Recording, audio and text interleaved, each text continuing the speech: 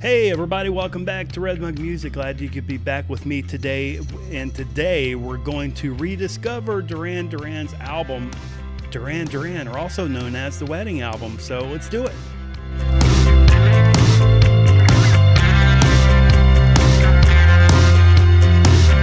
First, before I go on, if you're new to the channel, I wanted to let you know that we've done quite a few of these rediscovery videos, and what I mean by rediscovery is, we're not reviewing albums because they were reviewed when they first came out. I kind of feel like what we're doing is we are rediscovering some of these old albums. We're pulling them back off the shelf and wiping the dust off and playing it or spinning the record or whatever you have, and just kind of figuring out what's there and what we loved about these albums and what was not so great about these albums. And speaking of that, I need to say this because a lot of people are making these comments, and I think I just need to clarify what's going on here. I love Duran Duran. They're probably in my top 5 most favorite bands of all time. They are in my top 5, maybe the top 3. And sometimes they're my favorite band ever. But what you have to realize that I have a very critical mind when it comes to music. And there's not a band out there that I just absolutely adore everything that they do from beginning to end. It's just not possible for me. I mean, some of my favorite bands are like Prince. Oddly enough, Alice in Chains. I've kind of a wide array of interests here in Duran Duran, and there's not one single album that any of these bands have produced or artists that I couldn't pick apart. I have a critical mind when it comes to music, and that's just how I am. And that's why I have a YouTube channel. If I loved everything by Duran Duran, this YouTube channel would be boring. I'd be like, hey, this is the first song, I love it. The second track, I love it. The third track, I love it. The fourth track, just kidding, I love it. How boring is that? So if I just absolutely loved everything, all the albums, all the songs, all the lyrics, all the the vocals, if I liked it all, this would not be worth me doing. Absolutely not. So with this critical mind I have, which I'm trying to learn how to articulate it better, I feel like I can kind of in a good way relate to you what I'm hearing, and a lot of times a lot of people absolutely do agree, or I'll say something and people will be like, oh, I didn't even think of it that way, so that's what we're doing here. But in the end, we're enjoying music, we're enjoying Duran Duran. So subscribe, come along for this journey. And, when you hear something you like, comment down below. Let me know. If you don't like it, let me know that you didn't like it. There's a thumbs down there for a reason. So do it. It's okay with me. But anyway, let's get on back with the video. So like I said, we're going to rediscover the Wedding Album by Duran Duran track by track, and we're going to start with track number 1, which is called Too Much Information. I think this is a very good start to the album. I think it sounds like a beginning song. I think they did a really good job here. Just like in Liberty, it's just that kind of a sound. It's anthemic. And I think it did a really good job with this. However, I don't think that Too Much Information should have ever been a single. This is not the type of music that needs to be a single. It didn't carry the album whatsoever. It should have just been the beginning song, and that's it. So, but Too Much Information is a very good song. I love the guitar sound. I love the beat. I love everything about it. It's a really good song. Song number 2, we all know, Ordinary World. This is one of the songs that catapulted Duran Duran back into the spotlight, and it's an amazing song. And of course, it sounds like a single, and it was a single. Warren's guitar is actually what I think makes this song so distinguishable. And during the Duran Duran reunion, when Andy came back, Warren was actually asked to come back to teach Andy how to play this and Come Undone on guitar so he would do it correctly, which I think was kind of cool. So there's a fun fact for you there. But Ordinary World is absolutely one of those top-notch songs by Duran Duran, and definitely one of those that help push this album into into the success that it had. So good stuff there. Song number 3 is called Love Voodoo. Love Voodoo starts with this drum track in the bass. And it's actually one of my least favorite bass lines that John Taylor does. In my opinion, this could have been really anybody that played it. I didn't feel like it had his signature sound. And yes, I know it doesn't have to be his signature sound every time, but I just found it to be kind of a boring bass line. And it just, I didn't like the way they started this out. Yeah, the singing, the vocals in the verse is kind of monotone, but then it gets to the chorus and it's pretty amazing. So overall, I like Love Voodoo. I think it's really good. And I've always enjoyed that contrast, the vocal contrast between the verses and the chorus. And it's, I think, one of the distinguishing attributes of Duran Duran is that kind of song structure. And I really like it. So actually, at song number 3, we got Too Much Information, Ordinary World, and Love Voodoo. So really, we're off to a really good start. The 4th song is called Drowning Man. Now, Drowning Man starts out with Warren guitar that I do not like. It's so sporadic and just strange sounding. I just don't care for that. I had somebody say, you know, I'm surprised you don't like Warren more than you do because he's got that rock sound. I mean, who really wants to play Warren's guitar in Drowning Man? It's just, I've never heard anybody try it. Maybe if you have, if you've heard somebody playing Drowning Man on guitar that you can find on YouTube, or you can list a link down below, do that so we can listen to it. I'd be surprised to hear it. But it's so sporadic, especially in the solo. It's very sporadic there as well. But I think a song sounds like a remix, like it's a remix version of its own original song. And maybe it is, but I don't like that kind of sound. So Drowning Man is definitely not one of my favorites. It just sounds like a beat with a lot of filler, and I just feel like the song, I think his song sounds like in itself, like it's just a filler. So Drowning Man, I mean, I like Simon Le Bon. I like the way he sings the song. I think it's good. But the music is what I don't like. All right, track number 5, Shotgun. What is this? What the hell is this? I don't understand what Shotgun is supposed to be. I don't see the purpose. It's too long to be a song, like a real legitimate song, and it's too short to be a segue. And there's no actual like connection between Drowning Man and the next song. So I don't really see the purpose of Shotgun. If you know the purpose, comment down below and tell me what this purpose is. And do you think this has any, is there anything that the Shotgun brings to this album? What am I missing? I don't like it. I skip this every time. It's one of the, and the thing about it is Drowning Man and Shotgun back to back before you get to the next song, which is actually really good. I think slow down this album and weaken it quite a bit. And I've heard a lot of people say that the last half, just like Big Thing, the last half of this album is kind of better than the first, except for the big hits, which there's a big hit next, which is called Come Undone. Come Undone is another really good song by Warren. He was actually creating a new arrangement for the song First Impression on the Liberty album. And the song wasn't actually meant to be put on the new Wedding album, but Simon heard it and he started throwing lyrics on it. Like he started writing lyrics, and next thing you know, they were going to add it to the album. So Come Undone was actually kind of a mistake, and it was a last minute, maybe last second addition to the album. Thank goodness. And here's a fun fact about Come Undone. The bass player wasn't even John Taylor. He didn't play on the song at all. It was actually producer John Jones. He played the bass along with the drums and the keyboard and did some vocals. So there's a fun fact for you about Come Undone. All right, now we're on track number 7, which is called Breath After Breath. I've already had somebody yell at me before because I couldn't think of this guy's name. I know it's Milton, but his last name, I have it written down here, but I don't know how you say it. Nascimento? I don't know. If you know the pronunciation of Milton's last name that sings on the song Breath After Breath, comment down below and let me know how it's said. Do us all, teach us all how to say his name. But anyway, this song, Breath After Breath, was only released in Brazil, which makes sense because I can see the draw there.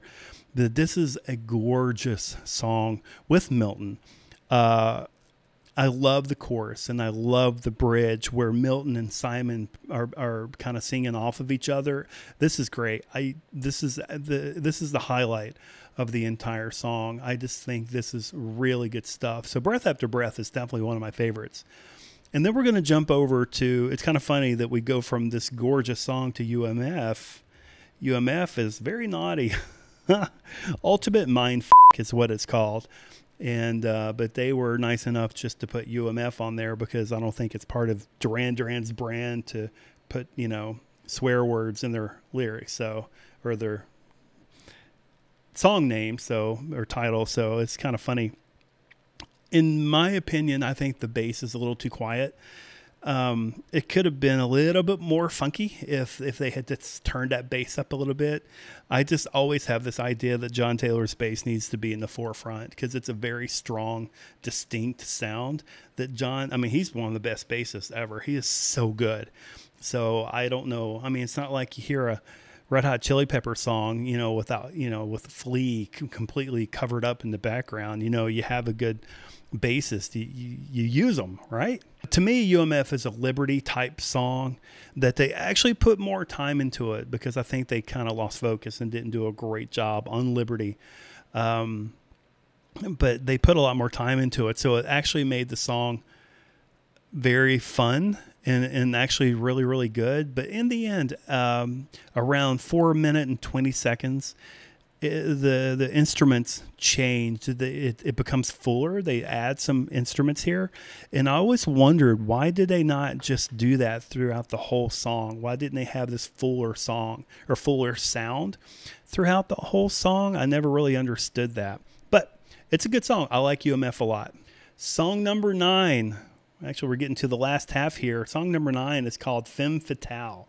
I think Duran Duran was made to cover Lou Reed songs, or in this case, Velvet Underground, and to cover Lou Reed written ballads because they do it so good. And in my opinion, they do it so good. This may not be very popular. I don't like Velvet Underground. Maybe it's just the era or the hippiness to it. I just don't like Velvet Underground. So the fact that Duran Duran can come in and recreate some of their stuff so I can enjoy it is awesome.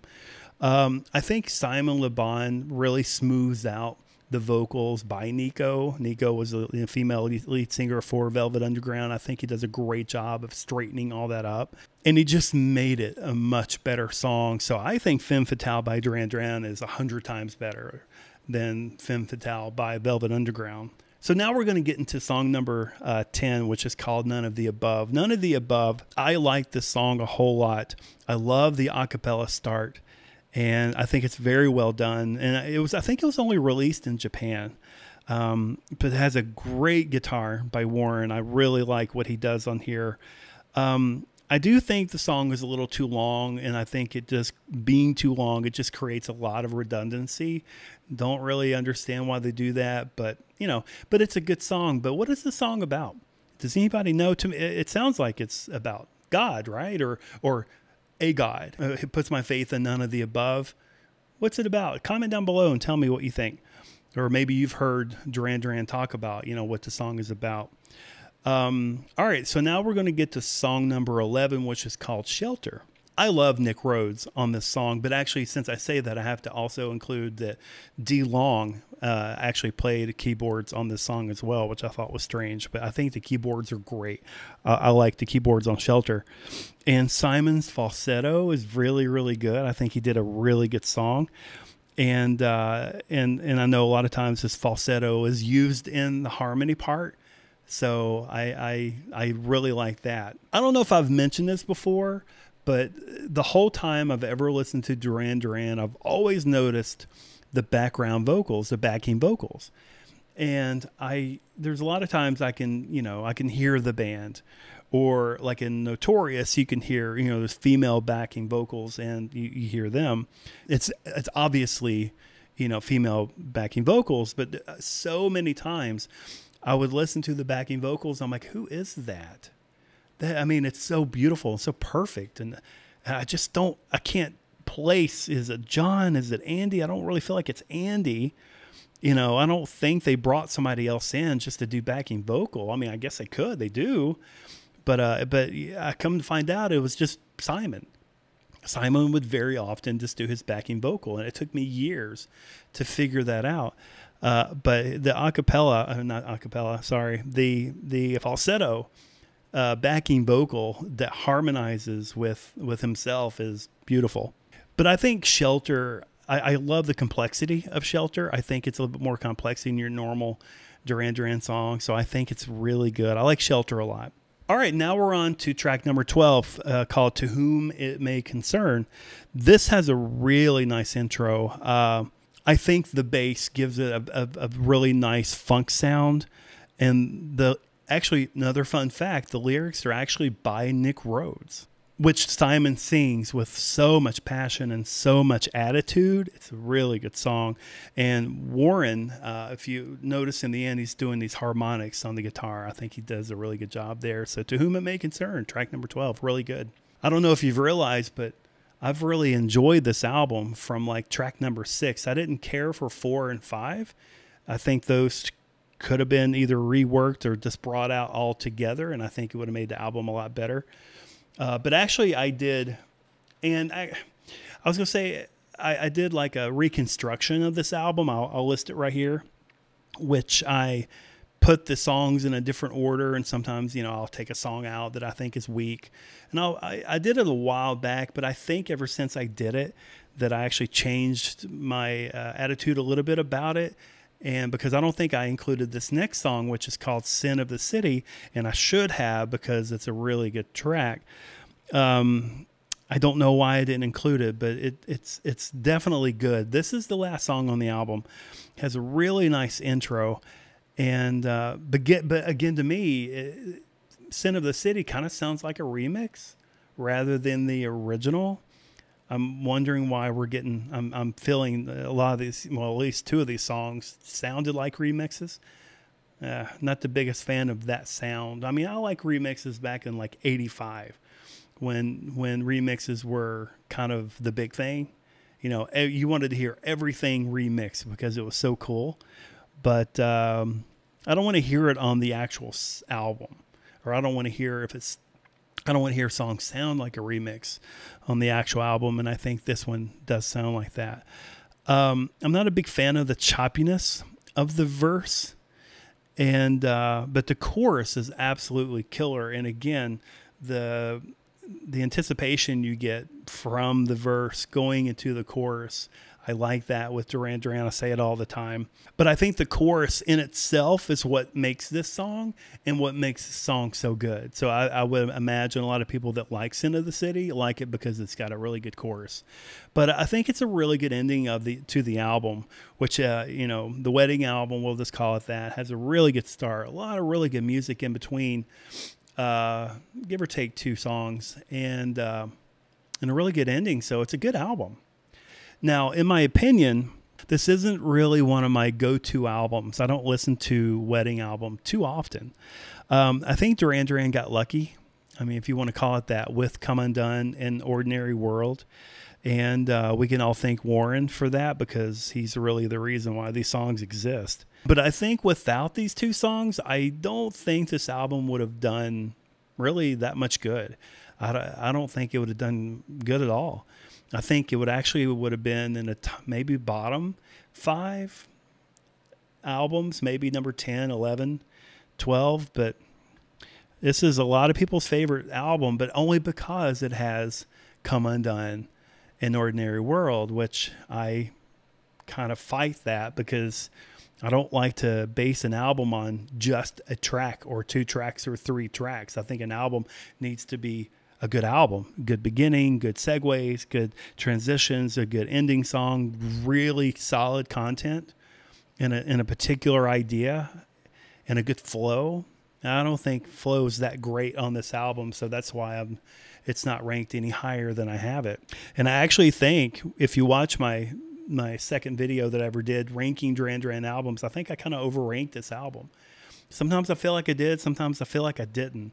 But when Future Past comes out, I'm going to rank all the albums again, and some of them can move. So watch that. Stay tuned. Subscribe. Make sure you subscribe.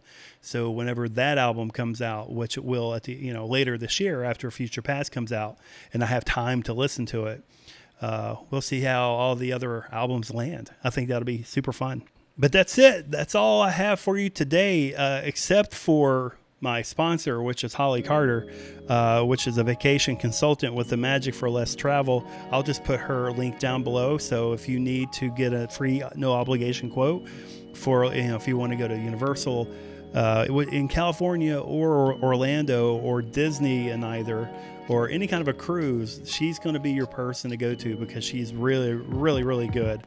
And so I definitely highly recommend Holly Carter with the Magic for Less Travel. Check her out. And speaking of checking out, you can check out my Instagram at RedMug Music. Also my Twitter, you can follow me there at RedMug Music. I think that would be super fun. I'm still kind of learning what I'm doing there, so that's super fun. Oh, and while I'm talking about social media, my buddy Matt he's got this band called Bitter Machines, and you can follow him on Twitter. It's at Bitter Machines.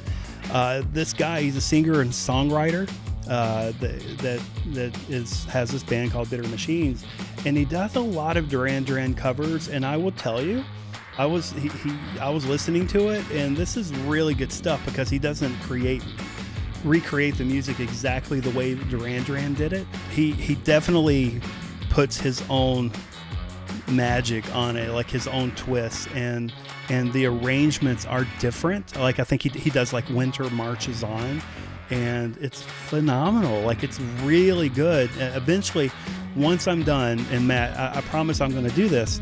I'm going to really dive into his catalog because it's got a fairly lengthy catalog, and I just want to listen to all of it and just kind of give an idea of what I think about it, which I think it's going to be good. So check out at Bitter Machines, and I'm sure he can guide you to his catalog, and you can check all that out. So if you like Duran Duran, I think you're going to like this guy a lot because he's pretty amazing. So Matt, that's good stuff, Matt. All right, everybody, that's going to be it for today. I'm glad you were able to join me as we rediscovered Duran Duran's album, the Wedding Album. But don't forget, I also like to cover the B-sides or the bonus material or material that was released in other countries, like Time for Temptation, Stop Dead, there's Falling Angel, and I think that's it. Looks like that may sum it up. If there are any more B-sides or anything else related to this album that I'm missing, outtakes, let me know. I don't want to do them all because it could take forever, and I just don't have that kind of time. But once I get moved, maybe it's going to be easier for me to do. But I release shorts with a very quick idea, like a minute long, of my review of those songs, and just make sure you stay tuned and enjoy those as well. So, all right, I'll see you guys next week.